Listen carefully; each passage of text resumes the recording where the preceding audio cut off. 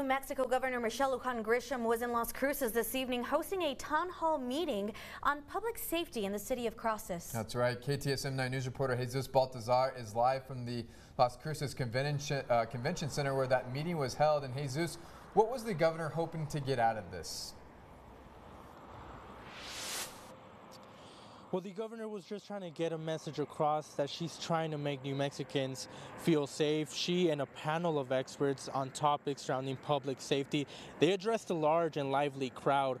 I left the meeting just about 10 minutes ago, and there were still over a dozen residents expressing their concerns surrounding crime and the dangers they live with every day. The ultimate sentiment, New Mexicans do not feel safe. And my issue mainly regards the calls of retail theft are treated with very low priority. And we've even been told that they're low priority. It's time to stand our ground.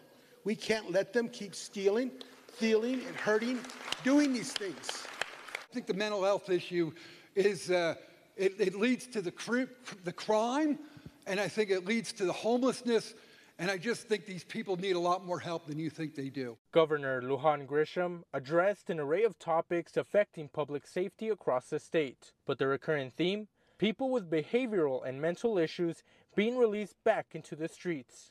Since 2017, more than 16,000 cases have been dismissed in New Mexico courts for competency.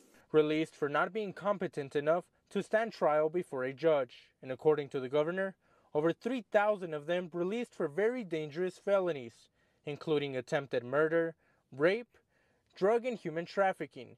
She welcomed creative solutions from the community and offered her own. There are actually two bills, commitment and competency.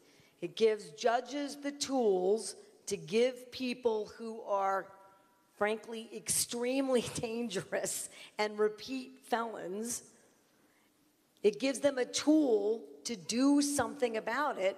The only tool they have now is to have them right back in the community. Grisham said she has not been able to get very far with the state legislature, and bills don't get far enough, but it's a start.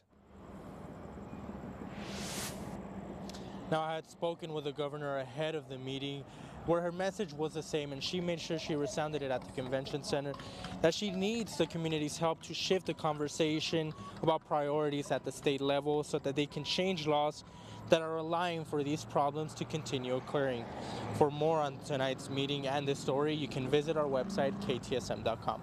Reporting from Las Cruces, Jesus Baltazar, Andy Monica, back to you.